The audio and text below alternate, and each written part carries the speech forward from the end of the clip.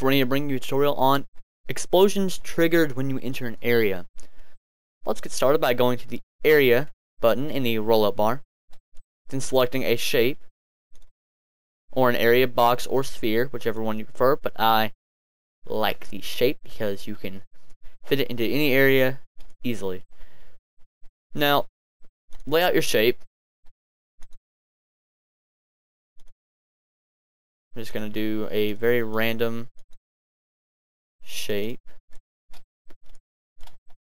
and change your height to fit just in your corridor, or not corridor, but wherever you have it. I don't know why I was thinking corridor, but wherever you want to have it, make sure it is above your head when you enter it. Okay, now I'm going to set it at 2.3. That's a good height. The way that CryEngine 3 works is when you enter an area, the trigger doesn't work unless your feet are in the area. So make sure that this, like your shape, is dragged below. As you can see, it is slightly above. So drag it down into your object or your ground, and make sure that these lines disappear on the bottom. I'm going to change it to display field so you can see it easier. Okay, now we have our shape. Now what you need to do is go to Entity, then Triggers, then Area Trigger. It doesn't matter where you put it. I'm going to leave it in here in my shape to know which trigger which shape it is affecting. And then once you've placed that, click on your shape, scroll down here on the side, and where it says target, go down here to pick, and then pick the area trigger.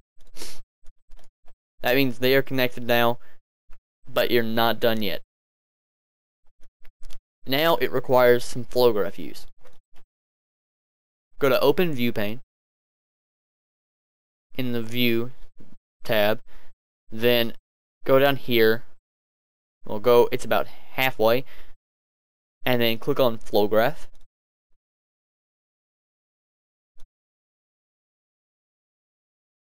Oh no, there it goes. Now click on File, New, and then click on your area trigger. And then once you've done that, come back to the flow graph, right click, add the selected entity.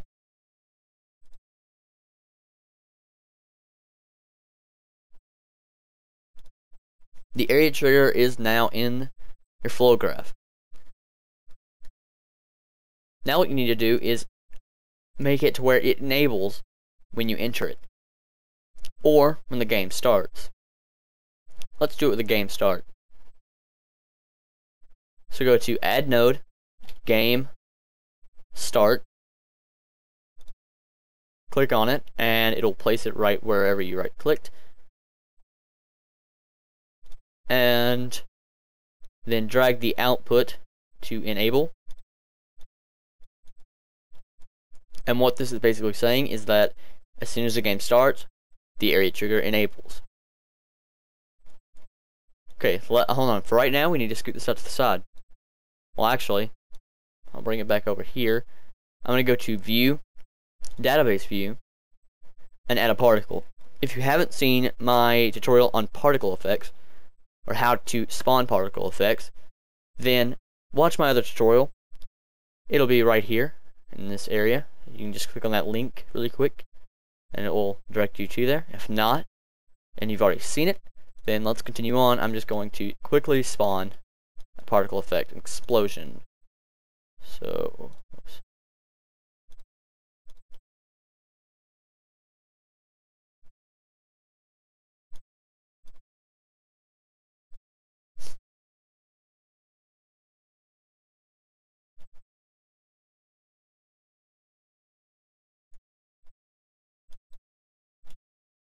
Okay, now I've got my explosion particle effect in my level. So let's go back to the flow graph. Click on your particle effect. Then right click on your flow graph and add selected entity.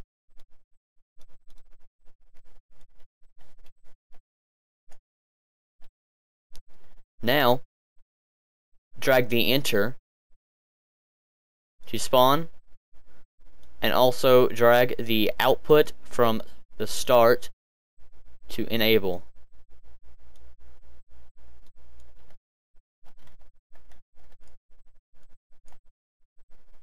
Actually, the enter to enable.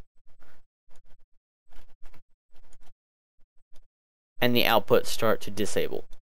So I'll leave this right here for a moment so you can keep track of it, and it'll give you time to pause. And pausing's up. Okay. Whoops. Now, if we go into the game,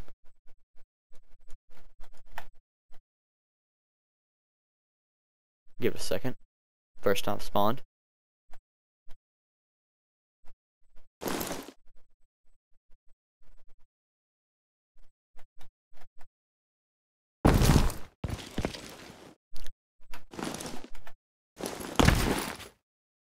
Now, the explosion may go off at the beginning, and that is I'll show you how to fix that in a moment. But the area is right in this area, I think. Yep. So it's right there. There's a line. Whenever you enter it, explosion goes off.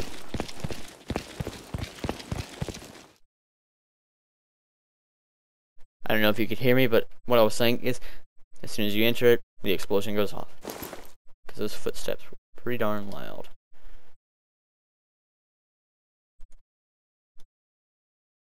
Okay, let's drag this back over here.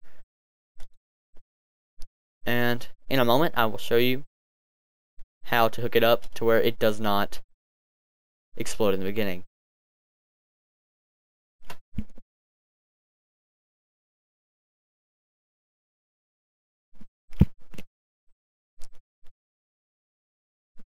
Okay, now I want to show you something. The way that I figured out how to make it not explode when you enter it again, and also to not explode when you spawn, is to follow this flow graph, and I'm going to show you what it does. See, it does not spawn when I join. It spawns when I leave, however. But when I walk in, it'll explode. Walk out. Walk in. No explosion. And here, let me explain this to you. I changed a few things, and I'll let you follow this, and I'm going to explain it in detail. We take a game start. The output of the game start goes to the kill on the particle effect and the enable on the area trigger. The enable on the area trigger enables the area trigger, as you would expect. This allows you to enter the area and for things to actually occur from it. Without this, it's like having a switch, and if you switch it off, it's not going to work. The rest of the components aren't going to work. Then take the area trigger, the enter on it, the enter on the area trigger, and then drag it to the spawn on the particle effect and the enable on the particle effect. This will enable it, allowing it to spawn, and then it will spawn it. Then, from the particle effect, take the enable to the N on the time delay. The time delay can have any number that you want. I prefer 1 because it won't let it explode, so you can't just like walk back and forth into it. And then take the time delay out to the disable on the area trigger. This means that after 1 second of the spawn, after 1 second after the spawn of the particle effect, it will disable the area trigger, basically turning off the switch and not allowing you to use it anymore.